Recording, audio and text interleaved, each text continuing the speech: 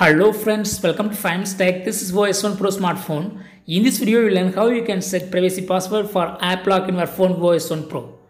First of all, you need to go to the settings in your phone. Click here for settings. Now click on fingerprint, face and password.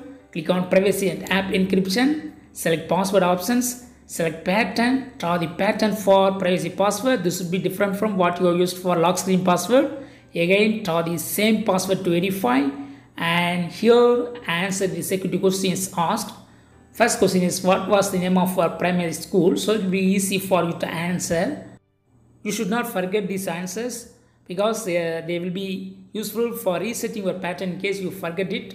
And next question is, what was the name of our best friend in childhood? Click finish finally and go to home screen. Again go to the settings, click on fingerprint, face and password.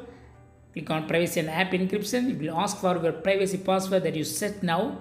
And also you can recommend fingerprint and face recognition. Just click OK and authenticate with lock screen password.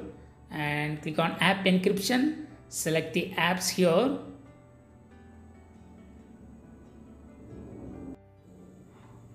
I have selected few apps here. Whatever apps you want to lock, just select them. I have selected few apps including WhatsApp. Now go to home screen and select the app that is open the app that is already locked. Here I open WhatsApp and authenticate with my fingerprint, so it's opening. So in this way you can easily unlock your locked app.